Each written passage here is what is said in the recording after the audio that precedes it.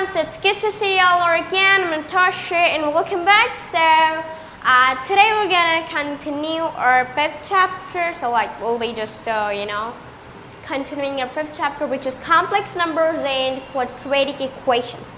So we're on we're on quadratic equations, and we were discussing about the methods, some few methods for solving the quadratic equation. So first one which I can see was factorization, right?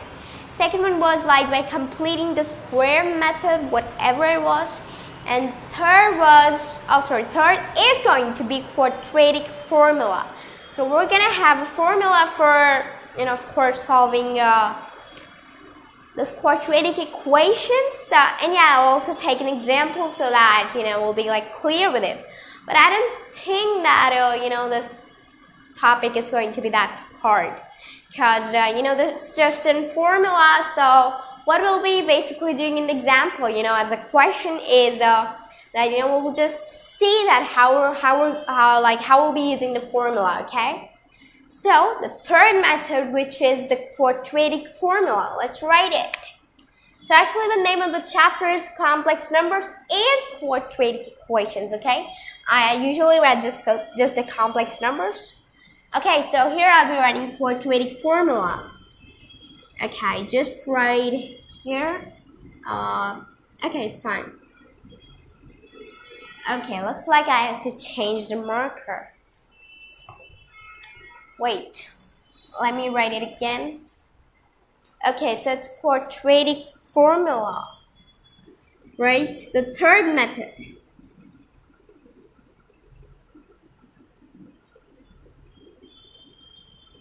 Quadratic formula.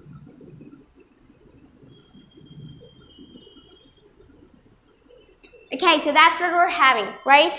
Okay, so one thing that let's just first discuss about the roots. Oh wait, actually I think I have already discussed about this or not. I'm kind of confused, whether I've already discussed roots with you or not.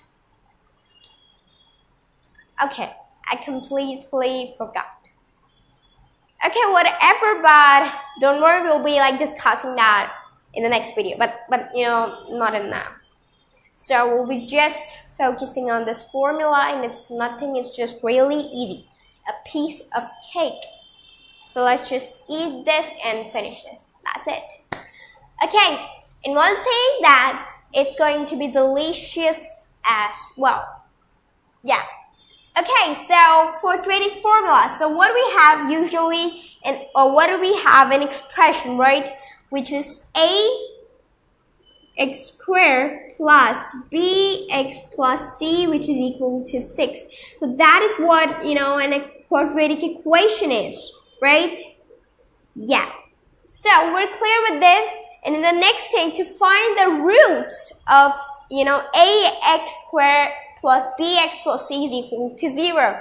What we'll be doing is that to find this x, to find this value of x, we'll be writing this formula. Okay, so what will be the formula? Let's see here. Okay, so x will be equal to b squared. B squared will, okay, so it's just kind of a little, maybe it's going to be a little confusing, but I don't think there's really any kind of need to get confused. So just, let's just focus on it, and of course we'll be able to understand this concept because it's nothing, okay? Yeah. So x is equal to negative b plus root b squared minus 4ac by 2ac. Is that the formula? Is this the formula? Wait, is this the formula? No, it's not. Because there's one thing which is wrong is, in the denominator we don't have a c, we have only a. Okay, we have only A, this one, okay? Just the A. So we have to, just remember this formula because it's a formula. What else can we do with it? So this is negative B plus root B squared minus 4AC. Oh, is it really 4? Oh, yeah, okay. So 4AC by 2 or upon 2A. Okay? Okay, so I hope we're clear with this, right? Yeah. So, what now next I'll be doing is that I'm just directly going to take the example, the question, right? Should I write the, example here or here? Okay, so I'll be writing it here, okay? Yeah. So this example, which I can also say as a question, whatever you want to say. Example. Okay, let's just take an easy example. And what we'll be doing is that we'll be solving that quadratic equation by using quadratic formula, right? Yeah. So it is 4x squared plus 4. Okay, so 4x squared plus, let's say 4 root 3x plus 3. 4 root 3x plus 3 is equal to 0. Is this clear? Is this clear? Right? Whatever you can say, you can just write it up here or here. Whatever. That doesn't really matter. Okay. So what I'm saying here is this thing. Okay? So it's totally clear to us. Now the next step which I'll be doing is that I'll be solving it. And by using, okay, I think I've repeated this multiple times. I won't be saying it again and again, okay? Because this sounds like a little annoying, maybe. I don't know. Maybe it's for you. So the solution is going to be really easy. So first, let's know the values, okay? Like what will be this A equal to? So what I can see here is that on comparing this equation with ax squared plus bx plus c is equal to 0, we get that this A is equal to 4, B is equal to, what is it? 4 root 3, okay? Remember, 4 root 3, got it? And the C is 3, right? So one thing that, I was just talking about this thing, right? So don't even write this because, this value is different from this one. So it's just told here, root 3x and that's it. Okay. Okay, so what I'm just going to write what I just said. So on comparing this equation, it's a really short one, so don't worry about this, okay? On comparing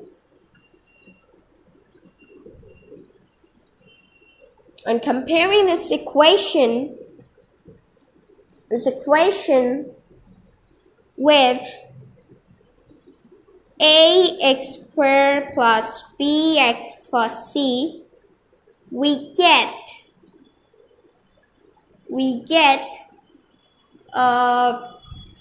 A is equal to 4, B is equal to 4 root 3, and C is equal to 3. Okay, is this clear? Then let's take the next step. So I'll be just saying that by using quadratic formula,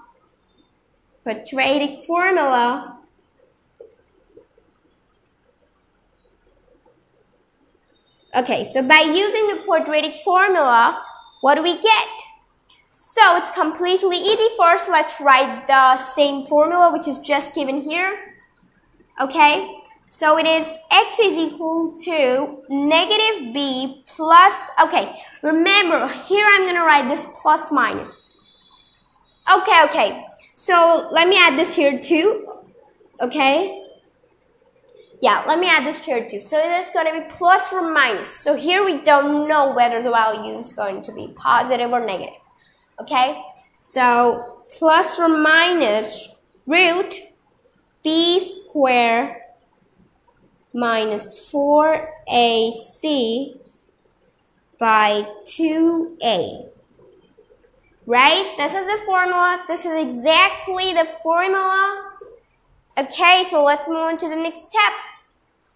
Okay, and one thing that I want to say is that we can even write this as, you know, like separately, in which the first condition I've used plus and in the second one I've used minus, okay? But I've just written them all together, okay? And it doesn't really matter. What matters is that we need to, like, you know, we should know the formula so that we can solve a question without any confusion and with ease, okay? Yeah, so now let's put the value. What's the b? It's 4√3, so let's directly put the value, okay? Okay? Yeah, so I'm just writing it here, right?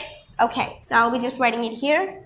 So what I can see is that this x is equal to negative b, which is 4√3. Negative 4√3, okay? Negative 4√3 plus or minus root b squared. Okay, so b squared, you know, it's going to be 4√3 into 4√3. So what is it going to be? Guess what is it going to be? What is going to be 4√3 into 4√3? It's going to be 48, okay? It's going to be 48, right? Is it clear? Is it clear? Okay, let's see how. I don't think, well, is there any need to solve this? Okay, but even if there is, then let's solve it, whatever. So 3 into 3 is equal to 9, right? 4 into 4 is 16, but that, you know, that doesn't really matter because we'll not be doing it, you know, like that way. So what matters is that we got our answer, which is 48.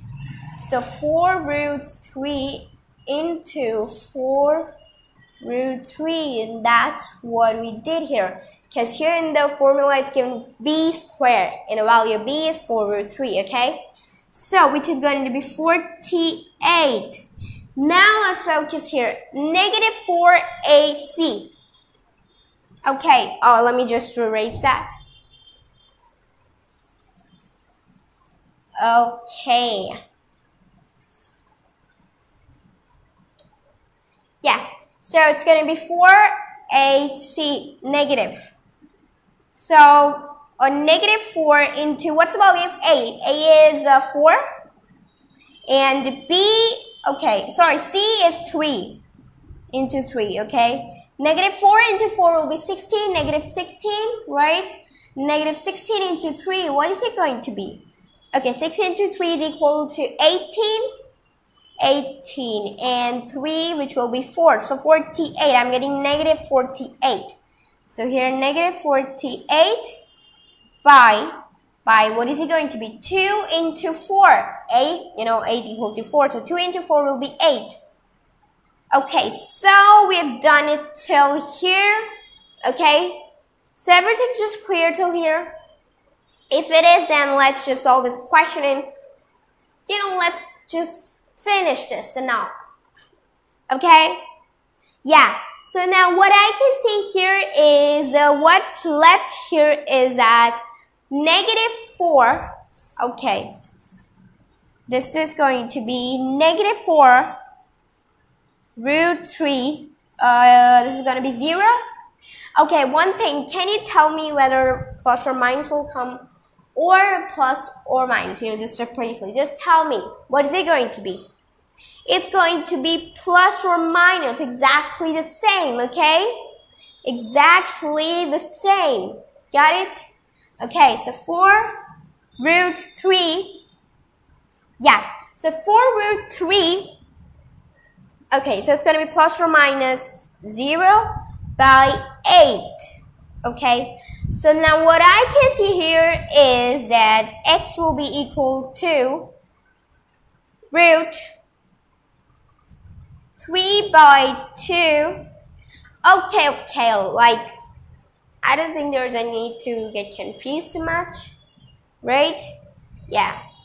So here, if I'm going to cancel it, that will be 1, and here I'll get 2. So root 3, negative. Oh yeah, I forgot the negative sign. Yeah. So it's actually going to be negative.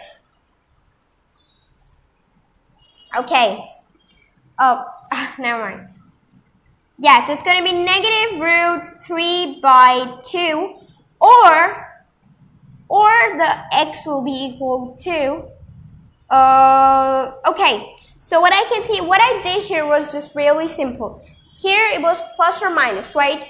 So what I'm going to do here is going to be really simple, okay? So we've got our first value. Now what's going to be the second value? Second value is going to be that x will be equal to, x will be equal to the negative 3, okay? So right inside this, okay? So it's going to be negative 3 by 2, okay? Okay, so here we got this value, and no need to get confused too much here, okay? We just need to be clear with the formula, okay? Nothing else. So we're done with this question. How about we discuss about, in a short topic, which is discriminant. Discriminant is nothing. Let me tell you what's discriminant. Okay, so discriminant is related to the quadratic formula, also quadratic equation. So this equation, which is x squared plus bx plus c is equal to 0. This expression is called the discriminant, and it is denoted by the capital D. It is denoted by the capital D, and so if I'm going to say that what's going to be the root of the quadratic equation, so quadratic equation will be just given by, this D, capital D, which is going to be just the same, the formula, which is negative b plus or minus root b squared minus 4ac by 2a. Okay, just exactly the same, so no need to think about it too much. So the discriminant is nothing, it's just exactly this equation and nothing else. Okay, so we're done with our today's question. Not again. Okay. Oh yeah. So we're done with our today's question and also our today's topic. So in the next video, we'll be continuing.